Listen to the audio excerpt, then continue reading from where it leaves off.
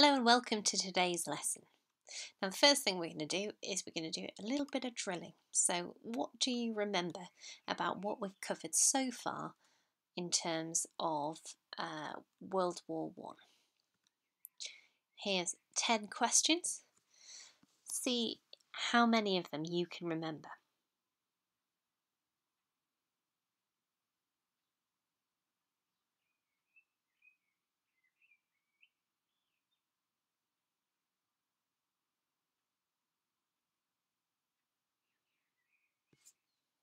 Okay, here are the answers.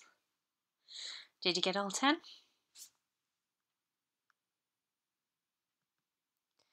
Now today we're going to be looking at medical hospitals. Okay. So first thing I'd like you to do is just to watch this little clip here, and it'll give you an idea of the experience of a medical hospital during World War I.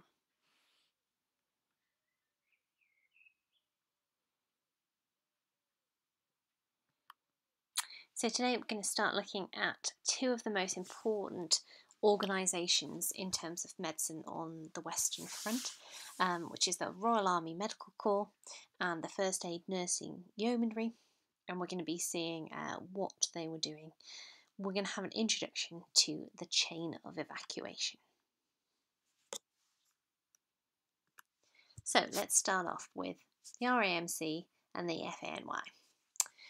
So the RAMC was the Royal Army Medical Corps. It was a branch of the army that was responsible for medical care. It had been founded in 1898, but this was basically the doctors. More than half of Britain's doctors were serving in the armed forces, and most of those were deployed to the Western Front. Okay, so the RAMC, all the male doctors. I say male because, of course, women at this period wouldn't have been doctors. Women were, however, present and really important in the medical treatment of the Western Front, but they were part of a different organisation called the First Aid Nursing Yeomanry.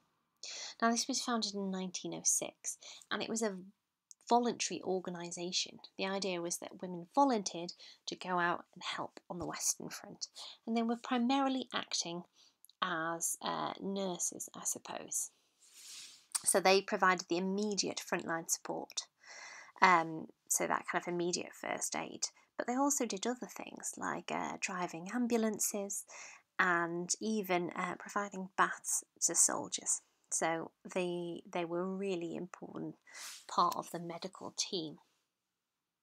Initially, when they first arrived, the British didn't want to use them at all, so they helped French and Belgian soldiers. But eventually, the British came to their senses and did make use of the First Aid Nursing Yeomanry's resources. So, using the information that you've just read through, complete these questions here.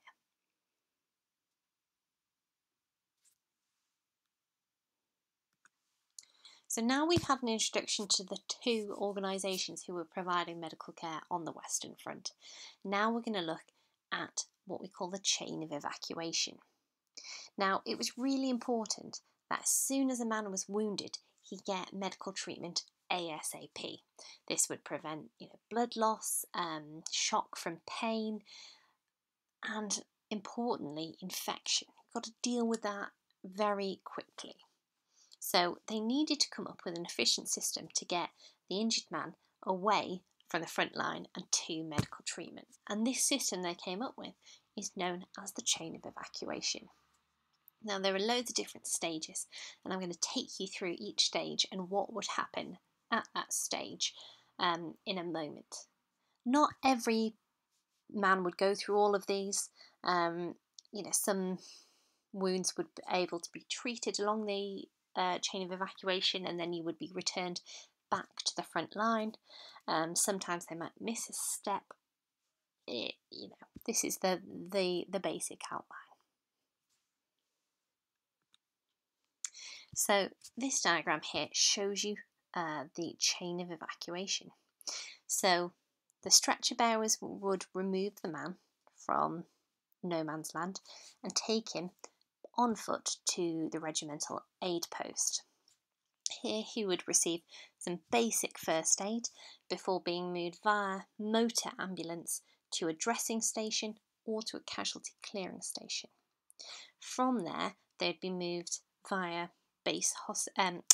through a hospital train or through a canal barge up to a base hospital, and then potentially from that base hospital even back to Blighty, back to Britain.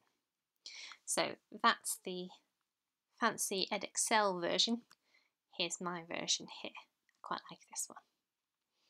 So what I'd like you to do is make your own copy of this beautiful diagram showing us the different stages of the chain of evacuation.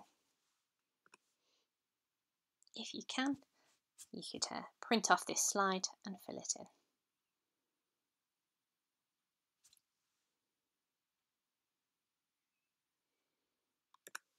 Now I'm going to be talking a lot about dressing stations, and we just need to get one thing clear before we move on. A dressing station was part of a unit of the RMC called field ambulances. So a field ambulance wasn't the physical vehicle that moved sick and wounded men around. We call that an ambulance wagon. Okay.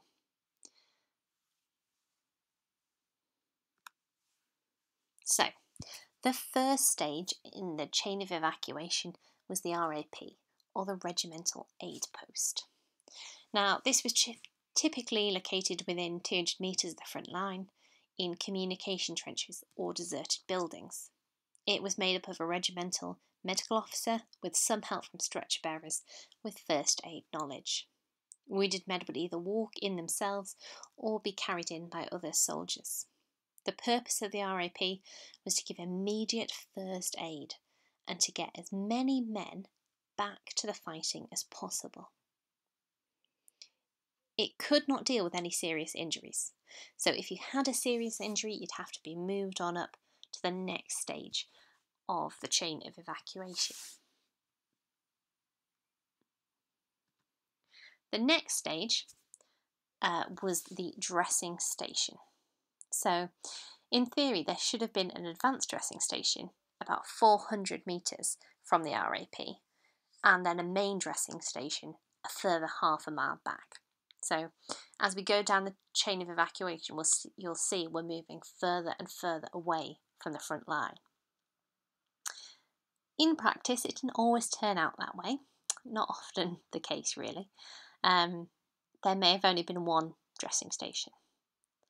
But where possible, the dressing stations were located in abandoned buildings, dugouts or bunkers in order to protect from enemy shelling. When they weren't available, tents would be used. Each dressing station would be staffed by 10 medical officers, plus medical orderlies and stretcher bearers. From 1915, there were also some nurses available at this part of the chain of evacuation. So we can see that it's an improvement upon the aid being offered at the RAP. You would either walk to a dressing station or potentially be carried by a stretcher bearer.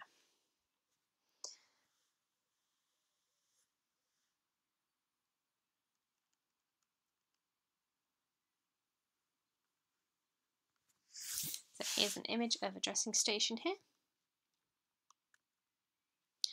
So the next stage was the casualty clearing station. Now, casualty clearing stations were located at a sufficient distance from the front line to provide some safety from attack, but they were still close enough to be accessible by ambulance wagons. Often the casualty clearing station closest to the front line would specialise in operating on the most critical injuries, such as those to the chest. They had to do that because if you don't operate on those kind of things immediately, the patient's going to die before you manage to move them up further the chain of evacuation. Casualty clearing stations were set up in buildings such as factories or schools, and were often located near to a railway line to allow the next stage of the chain of evacuation to take place quickly. When wounded soldiers arrived at the casualty clearing station, they were divided into groups, and this was a system called triage. Now, when you go into A&E today, you still get triage. They prioritise those who most desperately need the help, and that's exactly kind of what's happening here. So triage actually comes from the French word for sorting. So you get triaged into one of three categories. You could be the walking wounded, who could just be patched up and then returned back to fighting. You could be those who are in need of hospital treatment, and so you would be moved on up to a base hospital. Or you would be, unfortunately, those who will not survive. So men who you just make comfortable, but you don't really waste medical resources on them because you know there's nothing you can do. Here are some useful statistics about the CCS during the Third Battle of Ypres in 1917. There were 24 CCSs in the Ypres salient. 379 doctors and 502 nurses treated more than 200,000 casualties, and the medical staff operated on 30% of the men who were admitted. In total, 3.7% of the men admitted died. The next stage in the chain of evacuation was the base hospital. Now, base hospitals were located near the French and Belgian coasts, so that the wounded men who were treated there would be close to the ports from which they could be transported home to Britain. At the start of the war, there were two types of base hospital, the stationary hospital and the general hospital. However, in practice, they worked in very similar ways. Men were treated in both types of hospital until they could be returned to Britain for further treatment, or were fit enough to return to the fighting. As the war progressed, casualty clearing stations played an increasingly important role in dealing with wounds instead of base hospitals. It had become clear that if contaminated wounds were not dealt with quickly, wounded men were more likely to develop gangrene. This meant that the CCS started doing operations that it originally believed would be done in the base hospitals. By 1916, for example, at number 26 General Hotel at Tap, most head and chest patients had been operated upon before their arrival at the base hospital there. In turn, the base hospitals became increasingly responsible for continuing treatment that was begun in the CCSs before men were either returned to frontline fighting or transported back to Britain. The size of the base hospitals increased, especially after a major offensive had taken place. In 1917, 3 new base hospitals with a total of 2,500 beds were available. As the base hospitals were not carrying out their intended role, other important roles emerged for them. They experimented with new techniques, which, once successful, were then moved further down the chain of evacuation to be used, for example, in the CCSs. One example would be dividing patients up into different wards according to their wounds, such as amputees, head wounds, chest wounds, and then allocating a doctor to a specialised ward. So the doctor became an expert in treating a particular kind of wound. So here's a photograph of a base hospital. Now, the most well-known, perhaps, hospital on the Western Front was the Underground Hospital at Arras. Now, hopefully you remember Arras from our first lesson where we started looking at the different battles that were taking place. Now, in November 1916, tunnelling began under the town of Arras. In 800 metres of tunnels, a fully working hospital was created so close to the front line that it was, in reality, a dressing station. From here, wounded soldiers would move through the chain of evacuation. It was sometimes called Thompson's Cave, after the RAMC officer who was responsible for equipping it. There were waiting rooms for the wounded, 700 spaces where stretchers could be placed as beds, an operating theatre, rest stations for stretcher bearers, and a mortuary to lay out the dead. Electricity and piped water were supplied to the hospital. The hospital was abandoned during the Battle of Arras in 1917 when it was hit by a shell which destroyed the water supply, but luckily did not injure any people. So that's your explanation of the chain of evacuation. Your tasks for this lesson are firstly to copy the chain of evacuation down from slide 13. Secondly, to complete the questions on the RAMC and the FANY. And thirdly, to complete the table on the chain of evacuation in your booklet, and it should be page 1450.